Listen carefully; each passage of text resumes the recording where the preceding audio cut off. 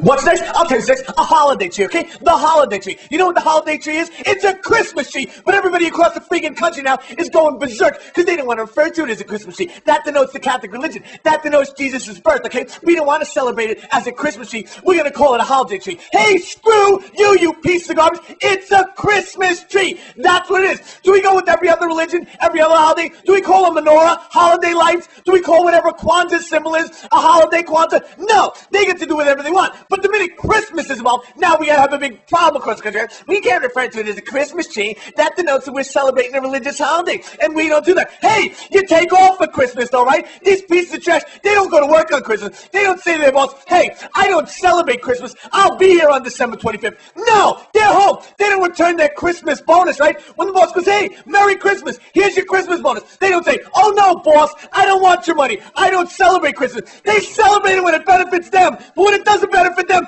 they got to bust our balls, right? We want to call it a holiday tree. We want to call it a holiday tree. Hey, it's a Christmas tree, and it's always going to be a Christmas tree. You don't want to celebrate Christmas? Then go to work, stupid, and leave the rest of us alone. What's next? What's next? What's next?